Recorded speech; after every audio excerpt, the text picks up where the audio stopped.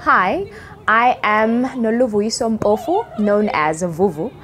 I am a South African soprano and I sing opera.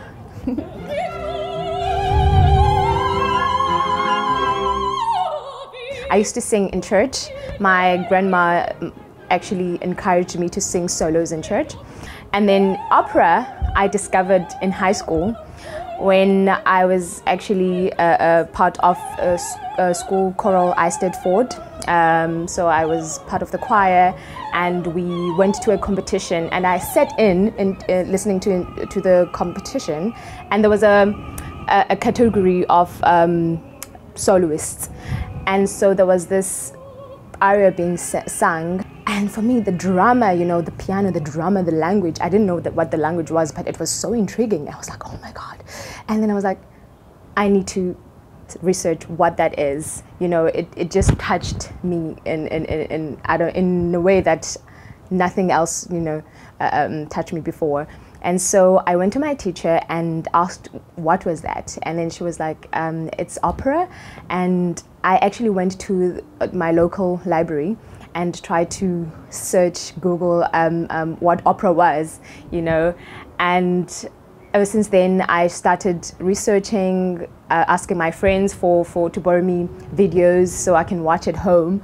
So, and then I remember my first video to watch, it was La Traviata, which blew me away, and it actually, I fell in love. It took my breath away. I fell in love, and the soprano who was singing there was Angela Giorgio. She's still my idol at this time because she's amazing. She's amazing. I look up to her till now. So that's when my love for opera started.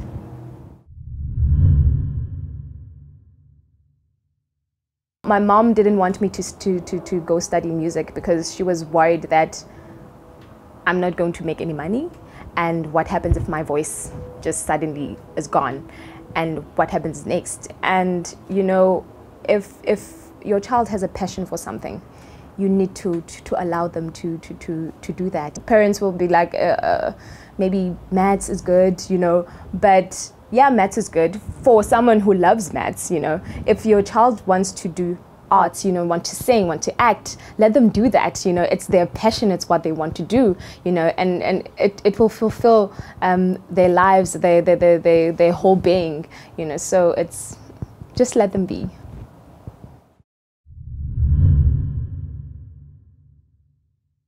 Being on stage, performing is everything to me. I love being on stage. I love, you know, sharing my gift with people. I love it when someone comes to me after a performance saying, you've really touched my soul, you know. So this is why I do this. This is why I do this, to touch people's souls, you know. And also traveling. I love traveling. So, and experiencing new cultures, you know, and seeing the world. So for me, I'm just happy doing what I do. I love it. I wouldn't change it for anything in the world.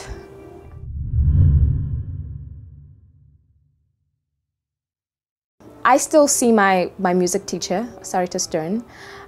It is important to keep your voice going, you know, because yeah, the learning never stops. The technique, you know, you never stop learning technique. You can't say I've mastered it now, you know. You have to keep going, keep singing, you know, making sure that the voice is in the right place, you know.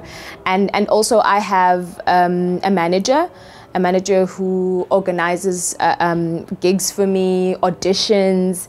And it's important to have a manager in my line of work because I'm here, for instance, I'm in South Africa, and so it's important to have someone who has connections in Europe, you know, the US, the UK. He organizes auditions and work for me, and so auditions are important because that's where you get you get people to to see you, to hear you, and also competitions as well. As a young singer, you have to enter competitions because that's where actually, yes, that's where you get exposed, you know, because people from different opera houses, you know, they come to listen to young singers, and so that's important as well. So that's where I started as well.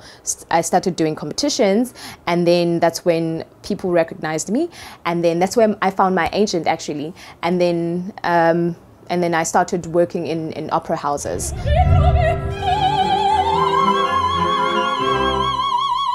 My dream for arts education would be to introduce, you know, music or arts or whatever to primary school, you know, at primary school level, to schools where arts is not there, which is in the rural areas. They don't have that.